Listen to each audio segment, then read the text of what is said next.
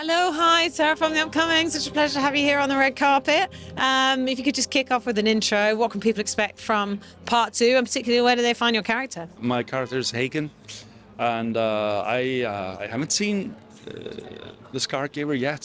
So I'm very excited, but I think it's gonna be expecting even more action than it was. Even though it was pretty action driven, the first one, but I think even this was gonna be. Yeah, I'm more excited. I hope so. And hearing Zack Snyder talking about it, he was sort of saying, and if you sort of see the first film more, it's like putting the team together. This is really more an out-and-out war film, but yet you're also seeing a bit more context to a lot of the characters.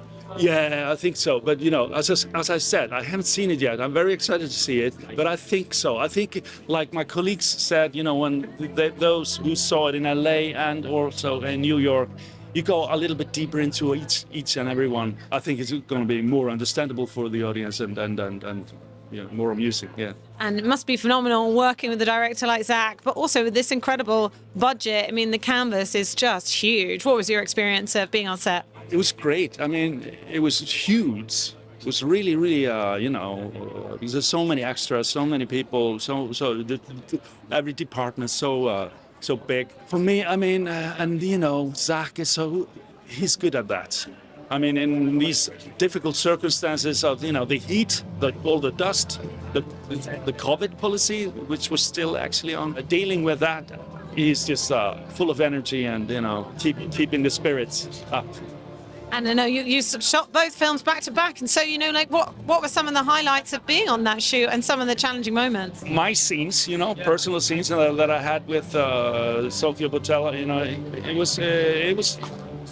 was just nice. It was not challenging really, but I don't know. The most challenging was dealing with the heat, I think, and the dust. And I was reading as well that a lot of inspiration came from the likes of the Star Wars movies. Were you always a big sci-fi fan? What was the experience of being able to jump on board with a project like this? I used to be kind of a fan of sci-fi movies, but then, getting older, my tastes changed a little bit. But when I got this role, because also when I read the script first, I was just surprised that my character is so nice. Hagen is the nicest guy in the world. And very peaceful guy. Usually, because I'm from Iceland, and casted in foreign movies, you're usually playing bad guys or badasses. But this was nice. And working with Zack, what do you think makes him stand out as a filmmaker? He's got a very distinctive style, I think. I think it's very interesting in these action-driven movies that he let the audience follow each character. So even smaller characters are, get into their history and, get to know them better than usually, when you see these action movies. Absolutely. Well, really enjoy the night. Thanks for your time. Thanks so much.